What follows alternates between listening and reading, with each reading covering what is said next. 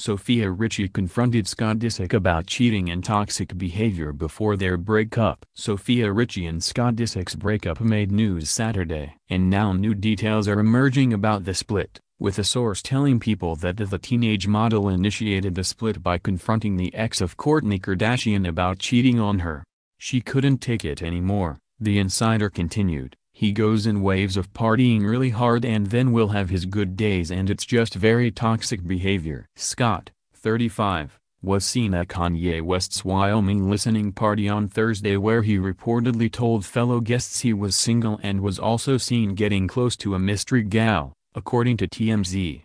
Several people who attended the Ye listening party said the cult persona looked like he was excessively drunk as well. Another source who spoke to E! said that the split didn't happen until after Thursday's party, explaining, "Sofia broke up with Scott after the pictures and rumors of his behavior in Wyoming were floating around. She couldn't take it anymore. Scott has been off the rails recently and is not in a good place. He goes in waves of partying really hard and then will have his good days, and it's just very toxic behavior. It's very up and down." The insider revealed that Richie's dad Lionel strongly supported the split, saying, "Sofia was fed up and heavily influenced by friends and family, especially Lionel, to break it off." Lionel has warned Sofia to get out while she can and move on. And while the all-night-long singer had previously joked about his daughter's relationship with a much older man, saying the pairing was just a phase, People's source said he never approved of the relationship.